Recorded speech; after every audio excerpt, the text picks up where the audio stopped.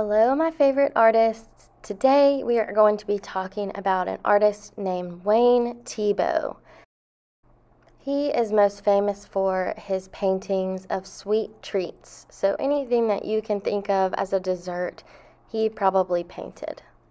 He also used something called the elements of art to create his artwork and make finished pieces.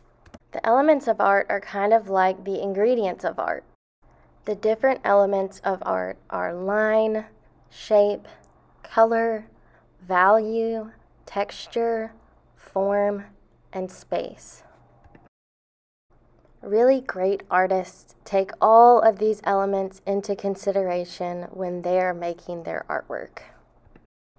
And Wayne Thiebaud does this with his artwork. So if you look at this piece of artwork that was in our first slide, it's 4 ice cream cones. But it also has all of the elements of art. You can see lines, you can see shapes created from the ice cream cones. The ice cream cones have form because they are 3-dimensional.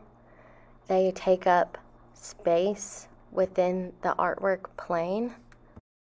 There are different colors involved in this painting, and then also there are textures within the ice cream cones and values within the ice cream cones, like lighter pinks to darker pinks, lighter greens to darker greens, and that all makes the artwork more detailed and more complete. Today we are going to be drawing a slice of cake, using all of the elements of art to make our artwork the best it can be. So let's get started. The first thing I'm going to do is make sure my paper is horizontal, which means it's long ways from left to right. And then I'm going to start by making a short line in the middle-ish of my paper. And then I'm going to make another line that's up and over from that first line. Then I'm going to connect the bottom of the first line to the bottom of the second line, and then do the same thing with the tops. Now at the top of that first line, I'm going to draw a line that comes out and sort of makes a triangular shape. Then connect it to the second line. And now I'm going to decorate my slice of cake with some squiggle lines that make it look like there's icing on it. On the side of the cake, I'm going to do 4 little squiggle lines that makes it look like there's layers to my piece of cake. And now I need to draw my plate.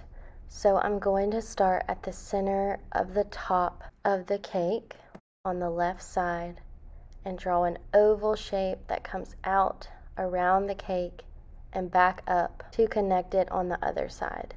And now I'm drawing another ring just like the first one to make it look more like a plate.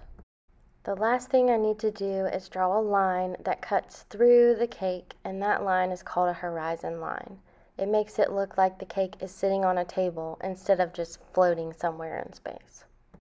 And as always, I sign my name in the bottom right corner so you know whose artwork it is. And now you get to watch a super sped up video of me coloring my slice of cake. Remember that you can use any materials you have at home to color in your cake slice. That can be crayons, markers, colored pencils, paint, whatever you have.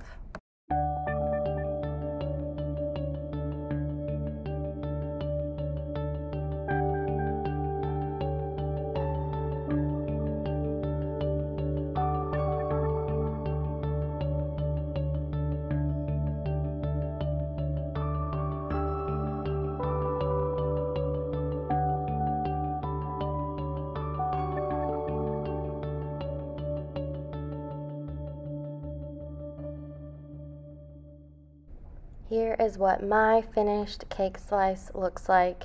I can't wait to see yours and see how you use the elements of art to make an awesome slice of cake.